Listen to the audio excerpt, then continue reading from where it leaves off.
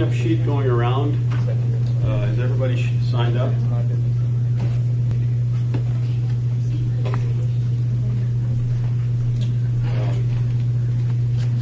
We'll start in a couple minutes, but before we start, I want to say a couple things about the group that founded this lecture series. It's called the Global Issues Working Group, and it's a group of faculty, staff, and students. Even some administrators are involved in this group, and Ayesha was kind of one of the inspirations for the group. I saw her give a lecture last spring, and I thought, we need to bring this to a wider audience and to kind of a more prominent place in the university. And so the Global Issues Working Group is working on critical global issues, issues that are important to the world and might be critical in terms of the stuff that's coming up, a time frame, or critical in terms of the scale of the problem. The Global Issues Working Group is having its first meeting this Friday at 11:30. And you all are invited, so that's the fantastic part. We want students to be involved. And so the meeting, so you can get your phones out and put this down on your calendar now. The Global Issues Working Group is going to have its first meeting, and it will be at 11:30 this Friday. It's actually on the pipeline as well. Is it on? Okay. But I don't think this particular meeting is on the pipeline. Come on in. Folks, there's a sign-up sheet going around. Make sure you sign in. Come on in. And then there's food over in the conference room if you're hungry. And so the meeting time is 11:30. It's going to take place Friday, 11:30 at UB 800. Okay. UB building is the one over this direction. It's got some classrooms on the second floor. Well, it's the first floor is advised, undergraduate. Admissions, the second floor. So you're all invited to that meeting as well. And if you have more questions about that, you certainly can talk to me. You can email me. My email is jdavidn@hpu.edu. Okay, so we want you all to come and participate in that. And as more people begin to filter in here, we will start here in a second. Yeah. So folks who haven't signed up yet, signed in.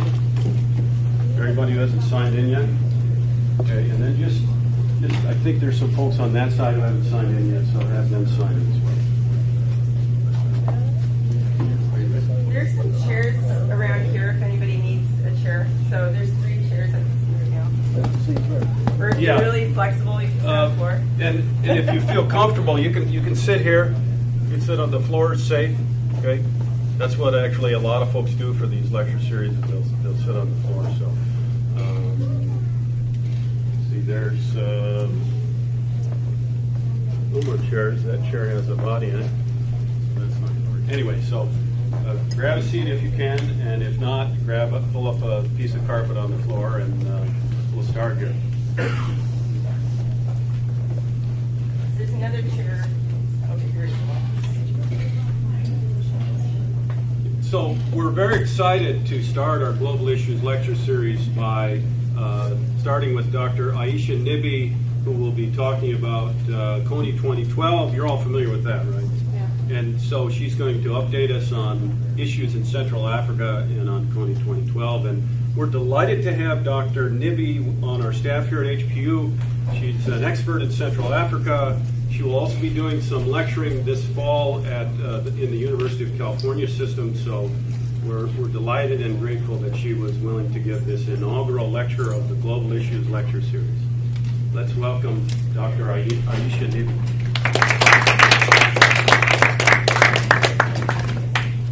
So thank you and welcome. Thank you for coming. As you just heard, this is the beginning of my Kony 2012 tour for fall 2012. So I'm going to be hitting UCLA next, UC Irvine, and then I'm going to Philadelphia. So God knows where after that. So if you have any comments or suggestions or things that you'd like to hear or you would have liked to have heard in this talk, please let me know so I can improve that. Yeah, as you guys know, and I remember a few of you from last semester's talk, Joseph Kony came to the attention of the world in March of this year with the release of Kony 2012, which was the fastest spreading viral video ever. It got 100 million views in 10 days. So Invisible Children, the producers of the video, wanted to make Joseph Kony famous. So in April, I gave a talk to answer the question, who is Joseph Kony? Well, I'll address that question today, especially for those of you who weren't here, who weren't at the talk in April, and want to know who this person is. In this talk, I'm going to ask another question. 6 months later, does 2012 matter? So let me first introduce myself and tell you why questions about Joseph Kony or Kony 2012 is of importance to me. As you just heard, I'm an anthropologist. I'm an assistant professor here at HBU. And I graduated last year from the University of California at Davis. And during my PhD, I conducted research in northern Uganda. So northern Uganda is most famous as the site of the longest running conflict in Africa, 26 years. Okay? And as you see here on this slide, you can see this is Uganda here. And it's kind of surrounded by countries that are famous for sort of being areas of conflict. Sudan, the Congo, Rwanda, and Kenya. Okay? So it's kind of in Somalia, is not far away as well. So it's kind of in this area that's kind of rife with conflict. So my study focused on the effects of humanitarian aid interventions in areas of conflict in Africa. And my specific sort of informal question was, what happens when a bunch of international organizations descend on a dusty, out-of-the-way African trading center in seemingly kind of the middle of nowhere, okay? So my research started in 2006 when the conflict was ongoing, and security issues were my kind of #1 issue, keeping my research assistants and people like that safe, and myself.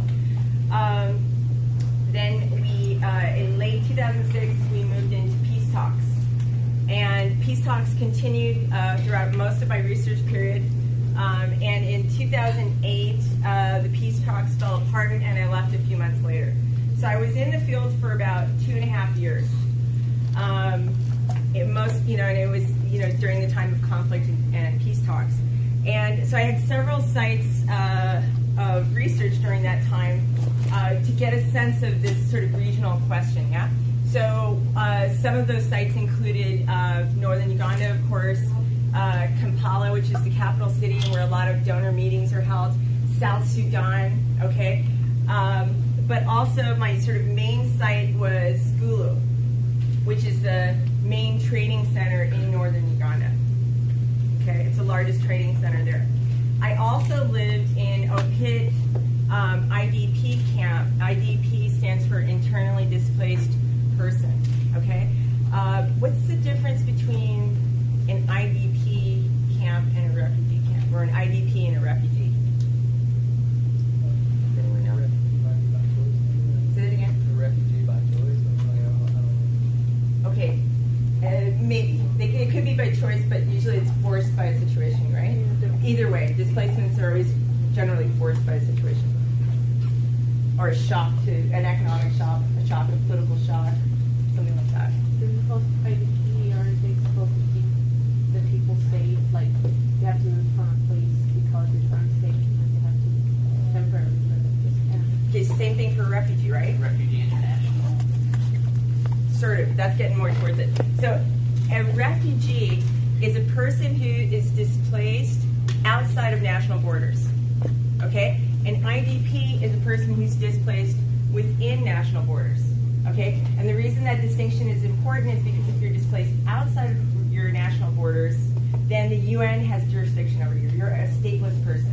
Okay? An IDP, the UN still has to adhere and be in connection and be in dialogue with the nation under which those people are displaced. Okay?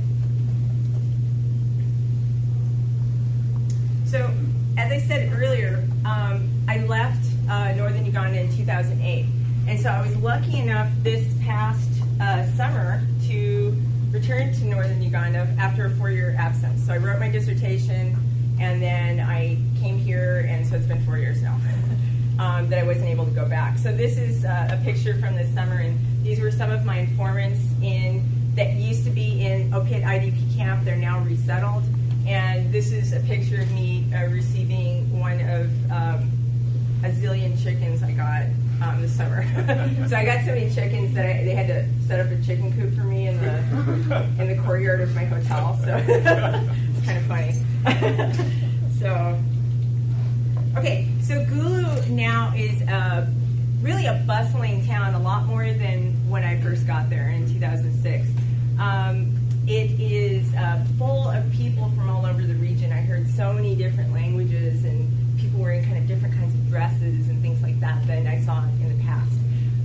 The road to Juba, which is the capital of South Sudan, was once completely desolate and one of the most dangerous places to go, yeah, especially at night. Now it is, jam-packed with traffic day in and day out, okay? I really honestly couldn't even walk on the road anymore because I was getting choked with dust and it was in exhaust and things like that. In addition to that, in part because of all the aid money that came into northern Uganda, there are lots of what I would call skyscrapers for Gulu, but sort of 8-story buildings, hotels, and things like that. And I heard while I was there from a banker that northern Uganda, Gulu has the second largest number, amount of bank deposits in the country. Okay, so there's a lot of money in there that was a result of the humanitarian aid intervention there. Okay, there are signs of war if you look for them. Now this is a picture of a wall in a house of a friend of mine. Now while I was, actually the hotel I was staying in is actually a little guest house, and the people that run that place had this house out in what was then a camp and now is a sort of a village, yeah? I think it was Paicho, if I remember correctly. So anyways, I'd heard about this house and they told me that the LRA, the rebels, were using their house as an outpost for a local base of operations.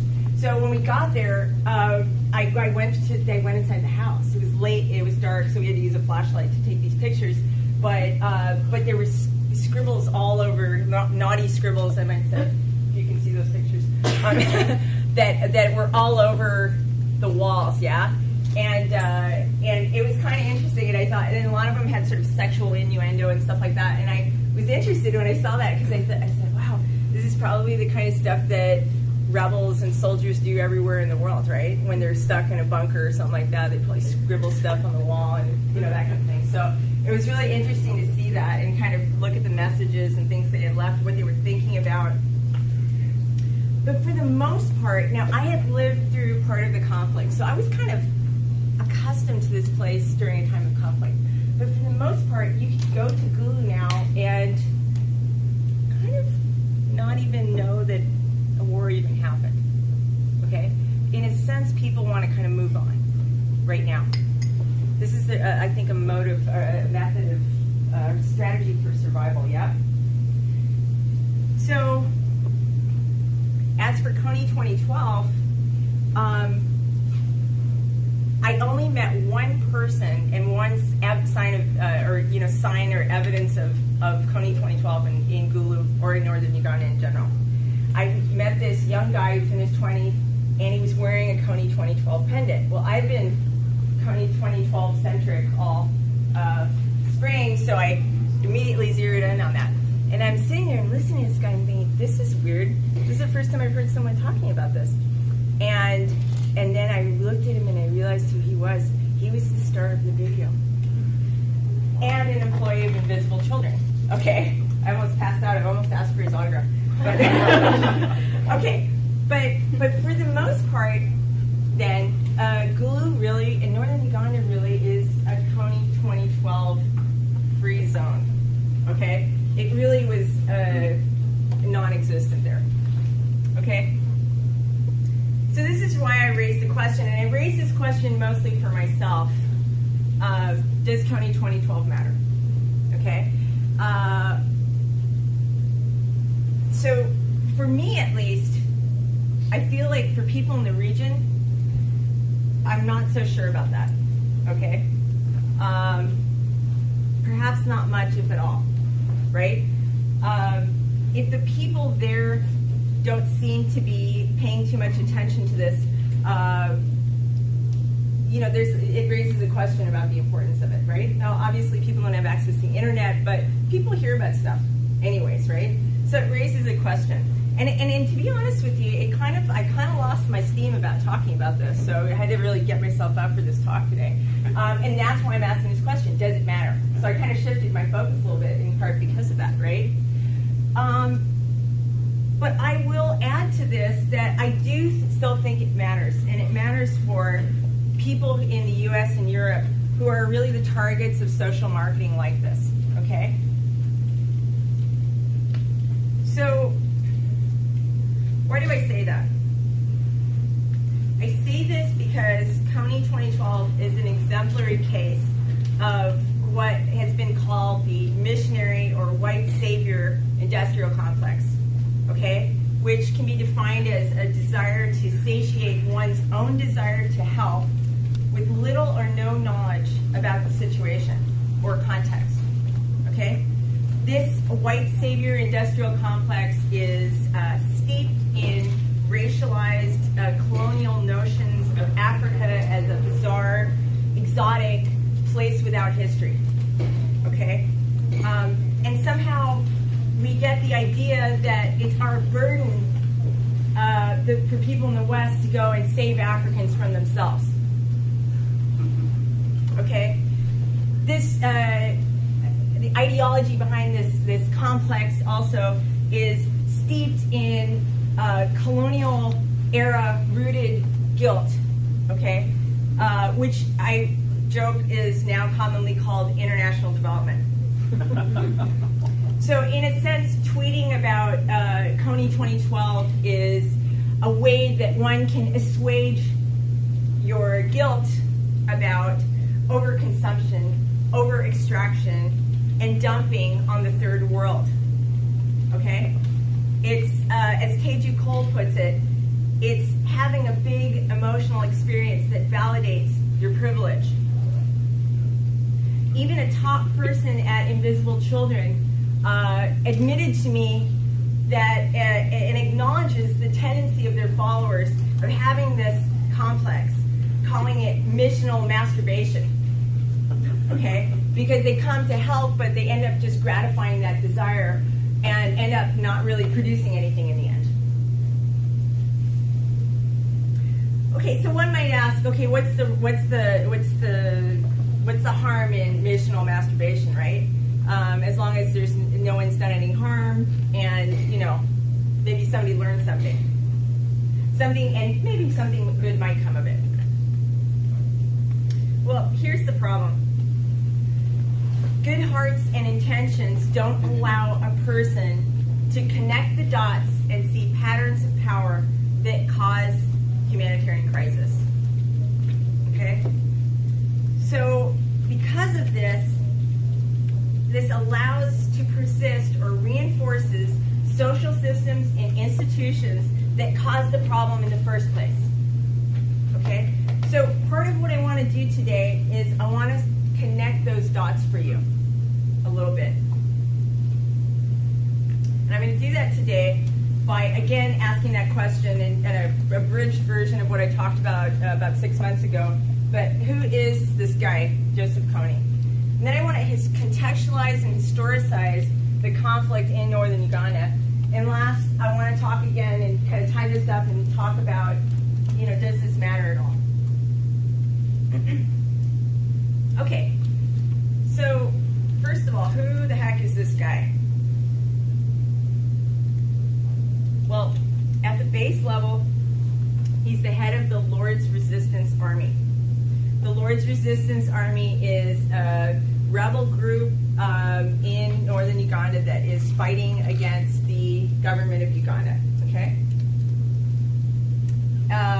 He's from Odek, which is a village that's very, very close to the camp that I lived in, Opit.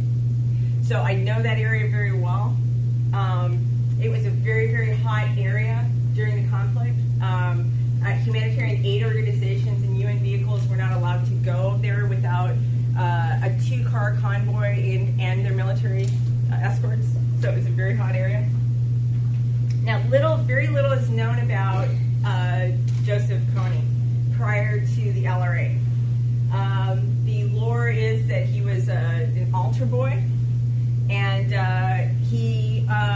when he was a young adult, was said to become possessed by a spirit while sitting under a mango tree in Odek, and the spirit led him to pick up what was an already existing but faltering insurgency, okay, in northern Uganda against the government of Uganda.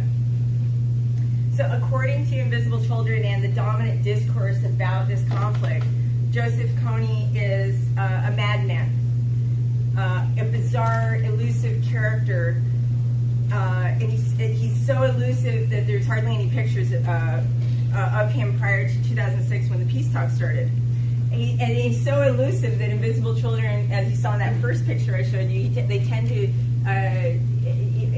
illustrate him in cartoon form, okay? So he kind of takes on a sort of mythological, fictitious character kind of persona, yeah? The notion that he was possessed by a spirit also adds to the bizarreness, particularly for people in the West, while in northern Uganda that actually lends some credibility to his stance because it seems like his spirits have some power. The insurgency has been in place for 26 years. So the most common story about Joseph Kony and the LRA is that the LRA wants to overthrow the government of Uganda and institute a rule of law based on the 10 Commandments. Now this last bit about the 10 Commandments is particularly galling to me because it reinforces a notion that the conflict is senseless, yeah, and devoid of political purpose or substance. They're said to abduct and violently indoctrinate children, to kill, loot, and commit atrocities like cutting off ears, lips, and noses of their victims. And this is interesting. All this is done for no reason, except to institute the 10 Commandments, yeah? So if this is a killing rampage, how did this go on for 26 years? That's my first question I would ask. The second question I would ask is why the focus on children? Okay, aren't the adults victims too? Why do we keep hearing about kids? So to buy the story, you need to walk in with a certain set of assumptions. One assumption is that Africans are violent, barbaric, and irrational. 2, that Africa is a place without history or meaningful political debate. And 3, that cute black African children are the only beings worth caring about in Africa. Now these assumptions are the bread and butter of the missionary or white savior industrial complex. Because without a full story with the nuance and context, the fiction has to provide a clear villain, which is our violent, barbaric African, a clear victim, which is our cute African kid, and a location to act freely without pesky history and political debate. Okay? This is perfect. This is a perfect story. Okay, so let's go back to connecting those dots again, and we're going to move into contextualizing and historicizing the conflict in northern Uganda. Okay, and I'm going to do this by just tracing out briefly 6 chapters of this conflict. Okay, the first one is in 1986 when President of Uganda, Museveni, became victorious in his. He used to be a rebel himself. Was victorious in his insurgency. 1986 when the northern counterinsurgency started. 1986 to 2002 displacements in Acholiland. Number 4, between the mid-1990s and 2006, how the LRA starts to articulate itself and link itself to the conflicts in Sudan. Number 5, the 2006 to 2008 peace talks that I referred to earlier that were held in Juba. And number 6, 2008 to today, the LRA in the Congo and CAR, Central African Republic. Okay, so first of all, this is not a kid-based conflict. This is a historical conflict between groups in the north and groups in the south.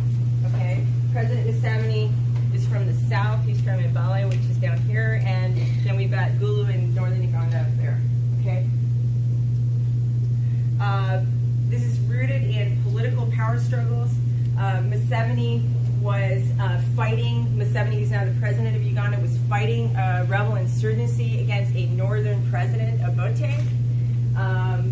And like I said, in 1986, he became victorious, and his insurgency won. So in 1986, Museveni was inaugurated in his military rebel fatigues, and the National Resistance Movement becomes the main political party in Uganda. Okay, so depending on who you talk to, the president of Uganda can be looked at as a former rebel leader. He can be seen as the president of Uganda, or he can be seen as a dictator, okay, by a lot of people in the country. Okay, so immediately after Museveni's, him winning the insurgency and coming to power, Northerners immediately started experiencing retribution for things that had happened during the fight prior to his win. Okay, so atrocities, killings, lootings. Okay, and I've heard a zillion stories about this. So as a result, people went back into the bush and a counterinsurgency was born. The first iteration of this conflict was called the Holy Spirit Movement. And it was led by a barren woman from Lologi, which is right next to Odek, which is where Joseph Kony is from. I'm going to start saying Kony because that's how you say it in Acholi. So I've been saying Kony because I know people are used to it, but I'm going to start saying Kony because I'm uncomfortable saying that, Kony. So Alice Laquena was this barren woman from Lologi, okay? And she also was possessed by a spirit called Laquena, okay? And people believed in her spirits because she told them she had an ideology of warcraft where they would go naked and cover themselves with shea butter and run into battle with stones, sticks and stones. And I always get these images of my head of this band of naked, shining people with sticks and stones, yeah? But they were successful. And they actually went all the way down to Kampala and were stopped, which you see in this map, it's pretty far, yeah?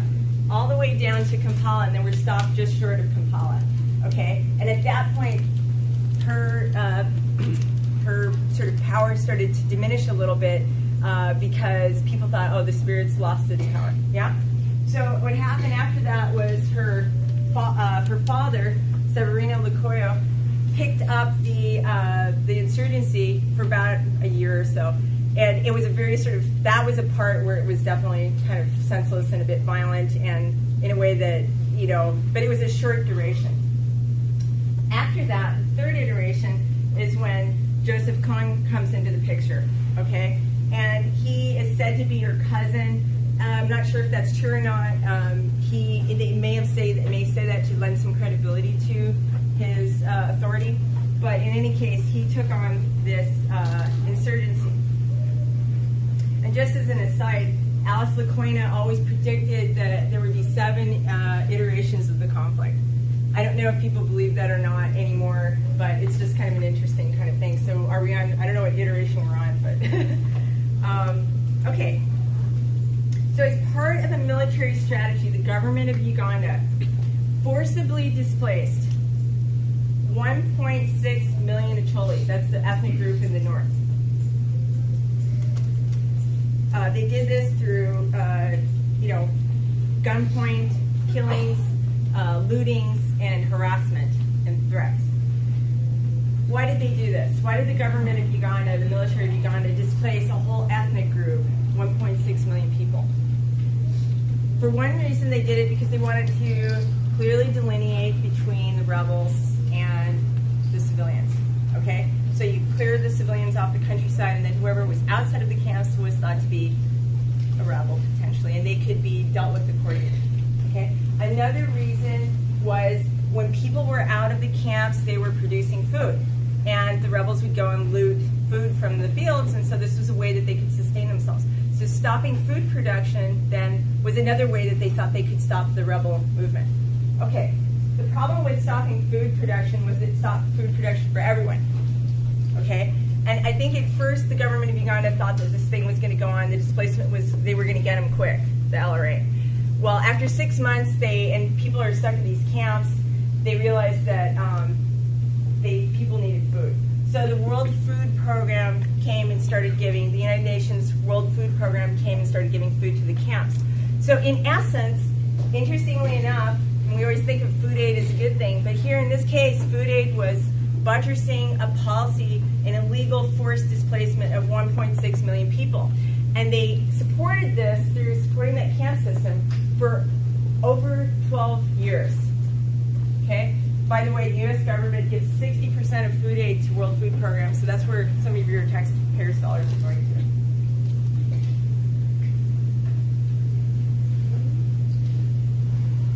Now, a note about the camps.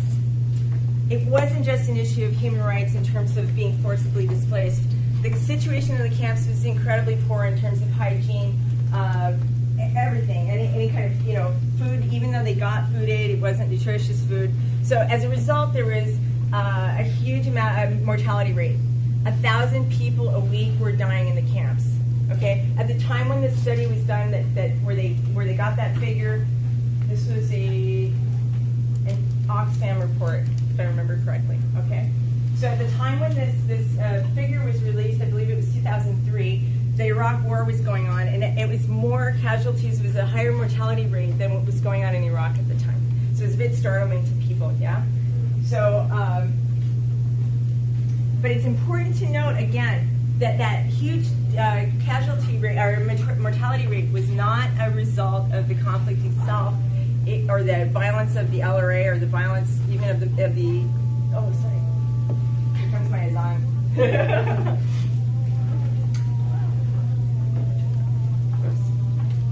Okay, so that wasn't because of the violence of the conflict itself, but rather because of the situation of the camps, okay? So any argument that's made about people dying because of the LRA or things like that, this is a bit of a fallacious argument to make, okay? It really was a result of the military, Ugandan military, and their displacement of 1.6 million people.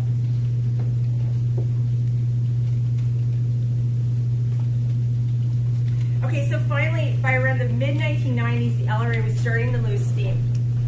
People that had volunteered for the rebel movement were, kind of losing interest in this. And so the LRA was on its last leg. So what happened was it ended up becoming absorbed into the larger Sudanese quagmire, okay? So Khartoum ended up funding and supporting the LRA. They started being based in southern Sudan. Why did they do that? They did that because President Museveni was funding their insurgency group, the SPLA. Okay, so this was a tit-for-tat kind of thing. Okay, and as a result, they became armed, rearmed, and actually this became a serious kind of war. So this strategy of hiring insurgency groups or ethnic groups to kill other groups is a typical strategy of the Sudanese government. And you've all heard of Darfur, okay? Darfur is they take certain tribes, which collectively are called the Janjaweed, who go and they kill other tribes in Sudan, right?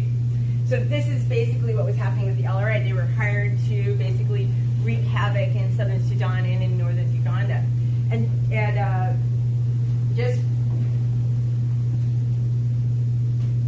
oh, and yeah, there were, at the time when I was there last, in southern Sudan, there were about 7 or 8 insurgency groups like this. So the LRA is just one of many, okay, that are being used in this way, in southern Sudan, or were being used in that way. Okay, so finally in 2005, the Comprehensive Peace Agreement between the Khartoum government and the South Sudanese rebels was signed. Okay, and this led to a peace that was being brokered, which eventually ended up leading to the independence of South Sudan, which happened last year. Okay, so because of that, and to ensure the security and the success of the Southern Sudanese state, they wanted to create peace in that region. Okay, so that's why Southern Sudan then brokered these peace talks for the LRA. Okay. So LRA comes out of the bush. They all relocate to South Sudan and assemble there. And meanwhile, relocates to the Congo. And these talks went on for 2 years. Meanwhile, while the peace talks were going on, President Museveni was slowly assembling military troops in the Congo.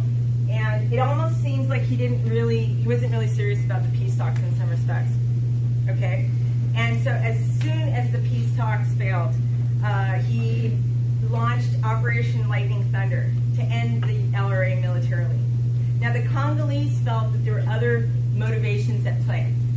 For one thing, as you all know, or maybe you don't, but Congo is full of resources. It's probably one of the most resource-rich areas of the world, full of gold, diamonds, coltan, which is used for all of our electronics, cell phones, computers, I don't know, whatever's here, okay, and timber, okay. So with Ugandan military operations located in the Congo, where they still are, comes rapes, looting, and all kinds of sort of undercover businesses, okay, which I actually got a huge window into this. A shocking kind of window into that this summer. So it's true. So the Congolese government asked the Ugandan government twice to leave, and they're still in the process of trying to push them out. So they're not welcome there. Okay, so this whole argument in Kony 2012 that the U.S. don't support Ugandan military troops there is not supported by the Congolese. Okay. Okay, so today the LRA is still in the DRC, Congo, and in Sierra. They're scattered all over the region, and that's where we stand right now.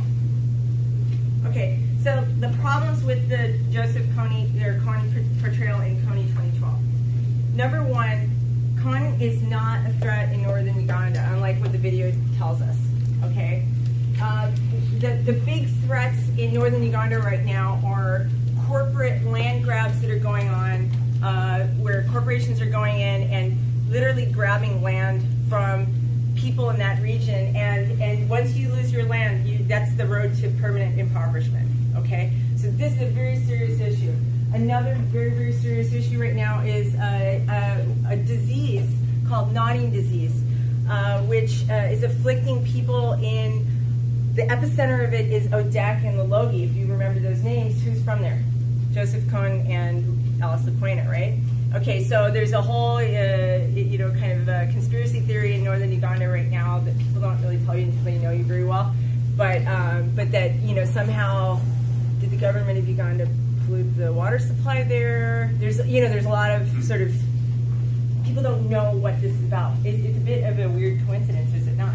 So this is another issue, and it afflicts children between the ages of 7 and 12. Okay, so it's a very, very weird, and it almost kind of mirrors an epileptic kind of seizure. But it's a bit odd. So the WHO, the World Health Organization, is on top of that right now. Okay, second problem. As I've kind of expressed to you already, Kony was never the bad guy in the area, unlike what that video describes. Everyone uses child soldiers in this region, okay, including the government of Uganda. The Ugandan military, as I just told you, also engages and has engaged in the past in atrocities, okay? Not unlike the LRA. In fact, during the conflict, it was unclear who was perpetrating the atrocities more. Was it the LRA or was it the Ugandan military? It was unclear, okay? And like like I said earlier, just a few weeks ago, there was another report of looting and rapes in the Congo. So the Ugandan military is not pure here by any stretch of the imagination, nor are any of these groups. Kony is a small player in a large network of conflict. Okay? Part of the reason that the AU is not going, African Union is not going after Kony in a sort of forceful way is they're much bigger. The AU is sort of a confederation of member states. Okay? There is no buy-in from those member states, the affected regions. Okay? Congo, Sudan, and other places in that area. CAR. Okay? In Congo, they have chronic instability in the Kivus. Kabila fears that Angola and Congo-Brazzaville are supporting his opponents, so his eyes are directed that way. CAR is concerned about rebel groups in the north. And then South Sudan, if you've been paying attention, is in the middle of, I don't know what's going to happen there, but there's a border dispute going on between the north and the south, and there's renewed war in South Kordofan and Blue Nile. Okay?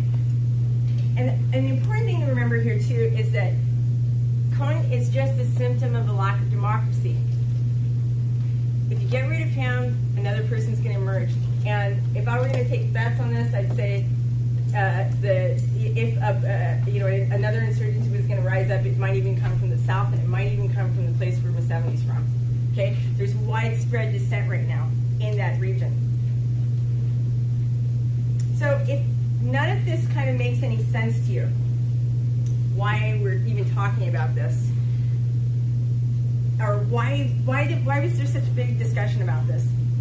If things don't make sense, it's always important to ask the question, cui bene, who benefits?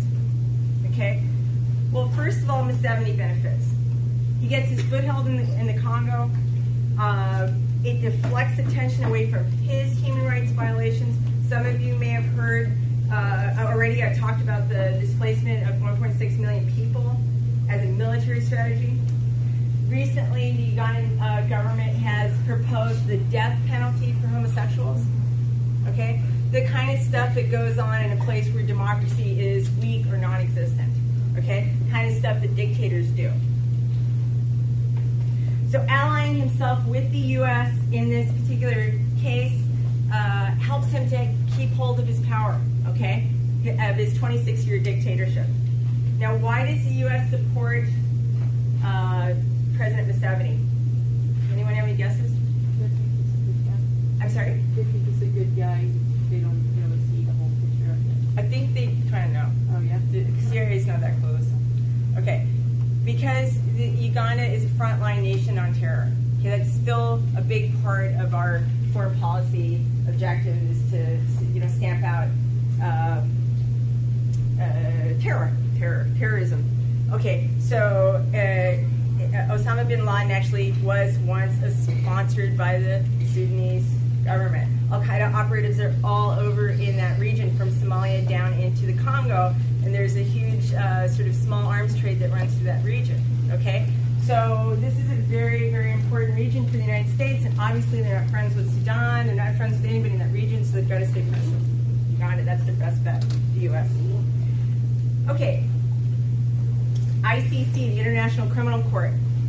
This was their first case. It was poorly thought out. One of the ICC investigators told me that we're making this up as we go along. Okay, so this case has become a crawl on the side of the ICC, and they want this done. Okay, so if Kony 2012 was successful in making the case for this, they could go forward and get this out of their way. This case. Okay, who else benefits? U.S. and AFRICOM.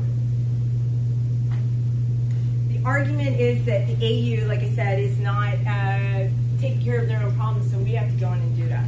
Okay, and I already told you that the AU is not doing it because they've got other issues. The member states don't care about this issue as much. Okay, so if there's no buy-in from the people who are there, again, why does the U.S. care to intervene? Okay, well, one thing, just like Museveni, the U.S. government wants to have a foothold in areas where there are resources that are important for the U.S.'s national security. Okay, gold and diamonds and timber might not be it so much, but coltan for sure is. Okay, because the tech sector, the electronic sector is huge here. It's very, very important to us economically. Okay, it's a driver of the economy now. So it's very important that we keep coltan prices low in order to keep our economy running and humming. Okay. So those of you who think that Africa is a poorer place, think again. It's one of the richest places in the world in terms of resources. Okay, last but not least, invisible children benefits from this. Personally, I don't think these guys are corrupt. They are fueled with a sense of purpose and are good people. Okay, but in this, using this Kony 2012 kind of strategy, they are able to expand their goal to get American youth involved and giving them a sense of purpose. Okay, one of the followers of, this Invisible Children is the largest student activism group in the country, and Invisible Children has created the largest group that advocates for an African cause ever. It's the largest group ever, okay? It's larger than any group to advocate on behalf of even Darfur, which all of you have heard about. It's a bit under the radar in a way, though. Why? Because it's all young people, okay? This is the largest group. One of the students that was involved in Invisible Children that I met in Gulu said, this is our Vietnam. So this is, they want that sense of we're doing something to change the world. Yeah? One of the filmmakers said to me once, in a lot of ways, this Invisible Children is more about America than it is about Uganda. And I think a lot of people would agree with that. Indeed, their stance does not go over well in northern Uganda. The few people that did see the video, there was a showing in northern Uganda, and the Ugandan audience threw rocks at the screen. Okay? So it is more a message for Americans than it is for Ugandans. So in a sense, Invisible Children, as one of my friends put it, is they're a group, they're useful idiots, okay? Because they pave the way for larger interests. So if there's so many effects, why do I say that Kony 2012 doesn't matter? Well, I say this because Kony 2012 in itself is not a powerful threat, but rather this larger missionary white savior industrial complex that Kony 2012 is a part of is already paving the way for these types of interventions in Africa anyway. Okay? Through these decontextualizing and dehistoricizing fictive one-dimensional narratives.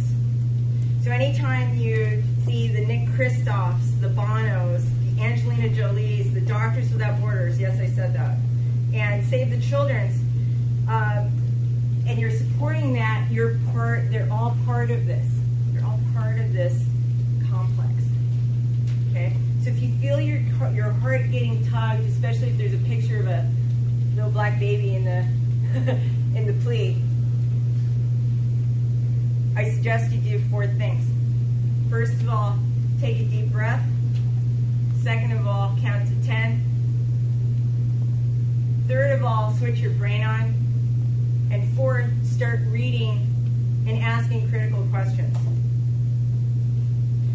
The fact that Kony 2012 gave me and other educators the opportunity to even say this to you is the only reason that this matters to me. So, in order, some of you are interested in this, there are several critical responses to Kony 2012.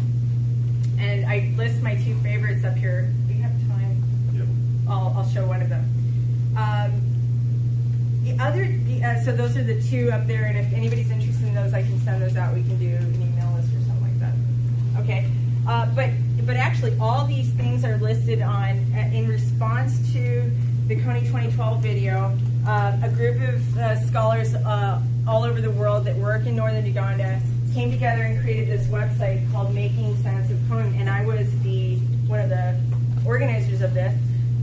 So there's a website now that kind of where we put all these critiques together, and we also generated statements from people who work there. We didn't want to make one general statement because then we'd be falling into a one-dimensional narrative as well.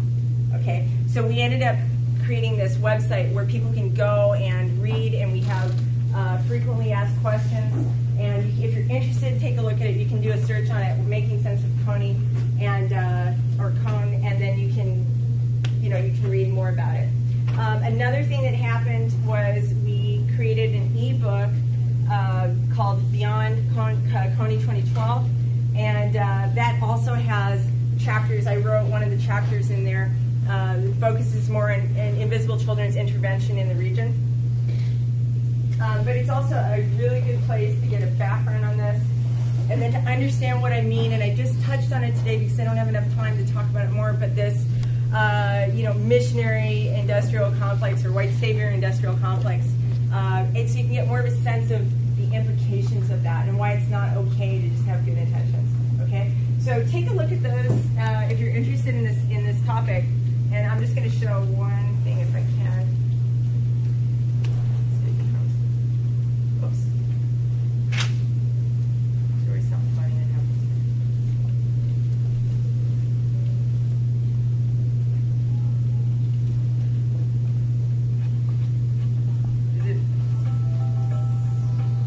Is there no sound? Oh, you can? Yeah.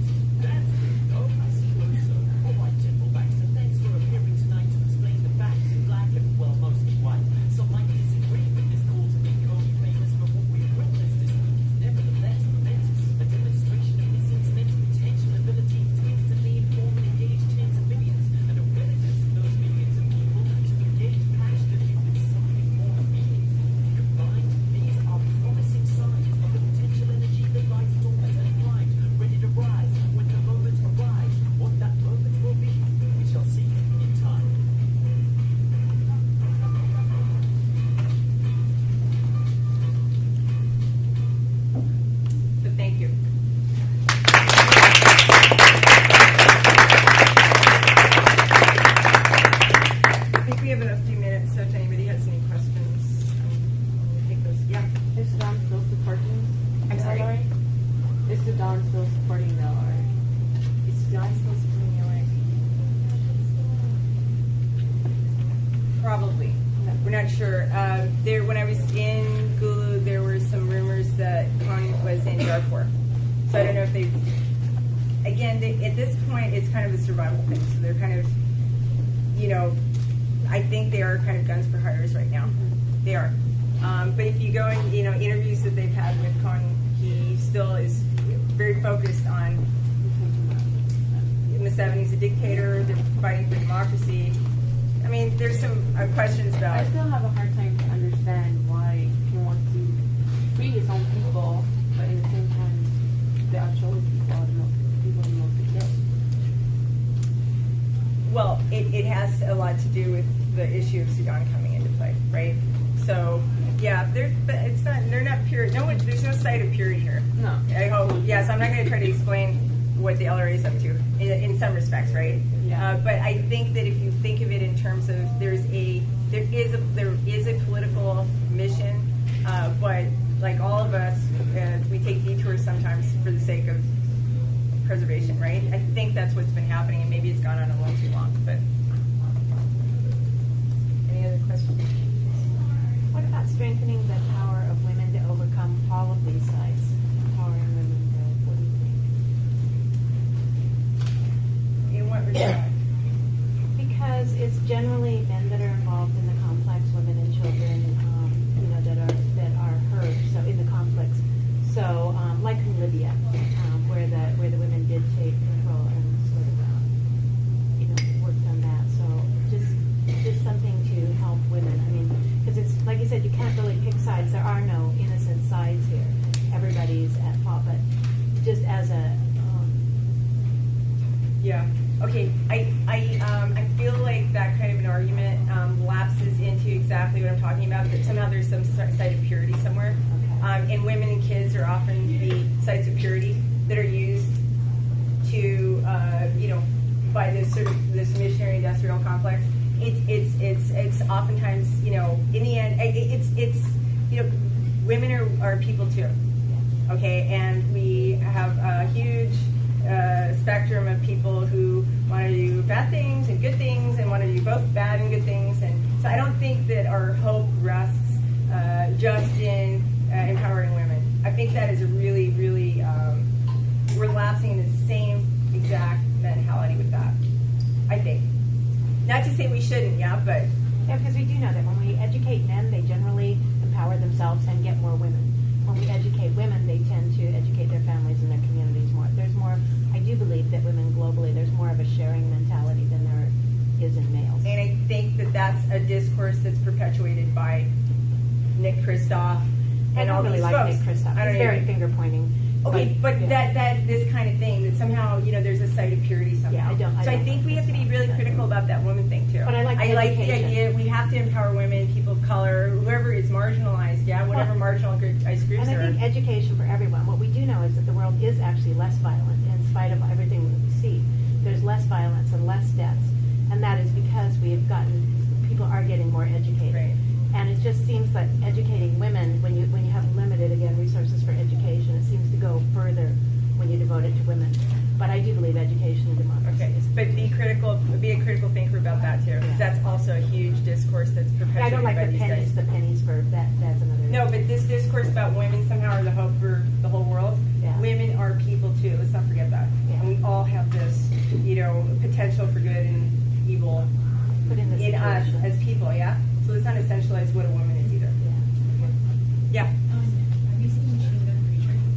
I haven't, but Is it another example of the missionary industrial? Would you say, or that would be maybe another? I haven't seen the movie. I know who he is. He works in Southern Sudan. I was actually in that town, Nibbe. From the film that the cinema that came out, they say that he went over there and established like a church and a place for children, the night walkers to stay, and he defends it. He's there, but he causes more violence, and it was a very interesting film. But I'd like to. Yeah, I would say I don't know what he does, but it obviously is part of that whole mentality of somehow I have to he feels this impetus to go to Africa Yeah, it sort of smells a little bit like it does. That's why I was curious that if whole you guys larger seen it. thing, yeah. So yeah, It's the same thing can be said about anthropologists too, of going and Absolutely. observing and not doing anything to change things. Sure. Let's just observe, not get involved, and it's support very it for our important. own It's very career important that agendas. somebody doesn't do stuff Yeah. and actually pays mind to paying attention to what's going on and being critical about it and not getting involved in stuff. It's very important that some people do that. Okay, but I agree with you. We have our problems too. Yeah. So one more question, and then we have to wrap up. The lecture ends at 12:50, so you folks can go off to class. One more question. Yeah. Finding all that, all the history that you brought up, taking that all the way back, was it hard to come by all that history, or was that just something you could look up rather easily?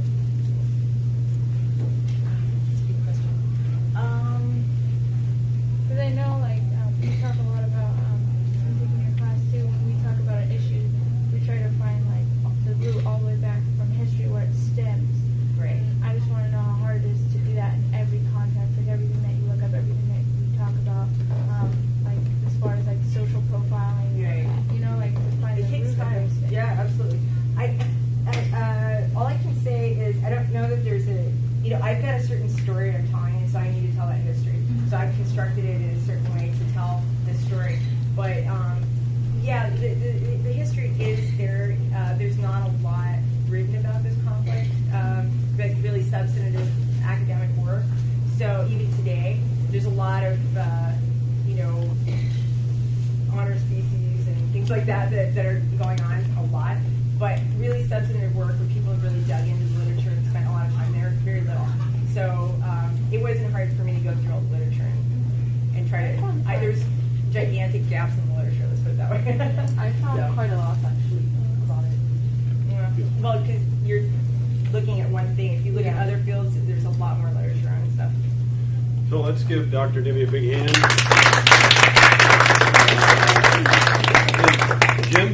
Jim, next week? Yes. Is that right? Jim Yes. Corcoran will be talking about security and future studies. Jim, you want to say a couple words, and then I you're can free to go. guarantee you.